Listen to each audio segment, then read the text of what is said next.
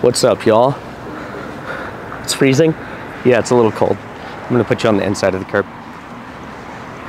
Let that be a lesson for you young men. Put your lady on the inside of the curb. Don't ask why, but figure out why. We are going to get coffee right back here. The original plan was to go and do beach yoga. However, it's raining a little bit, so we're obviously not able to do that. And I don't want to get copyright stricken in the video, so I'm gonna actually clip it right now. Peace.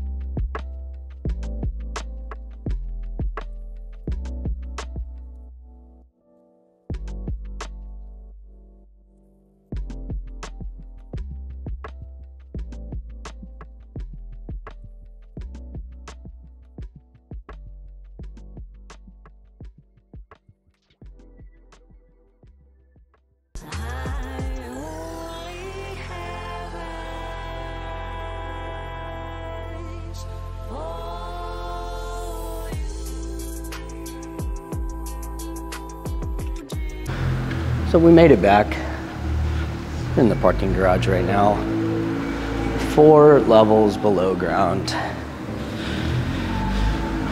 We are gonna have a lazy day because,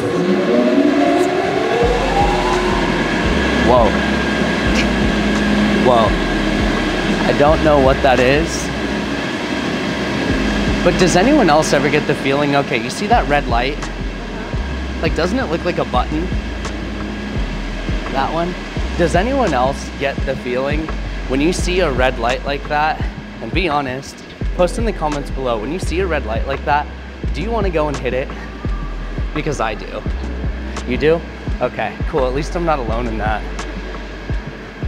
But it is raining today, and we spent the morning at the coffee shop. Like I said earlier, we were going to go and do beachfront yoga. We even got a yoga mat. It smells like weed in here. It smells like someone was blazing it up in here. Wow. We even went and got a cute little yoga mat for her yesterday because she needed one.